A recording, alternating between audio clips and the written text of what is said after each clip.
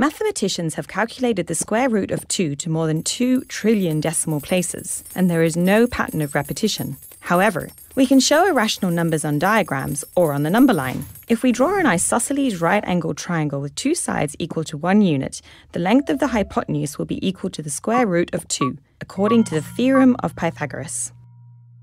So, the number can't be represented as a fraction, and it can't be represented accurately as a decimal. But it does have a very real representation geometrically and as a position on the number line.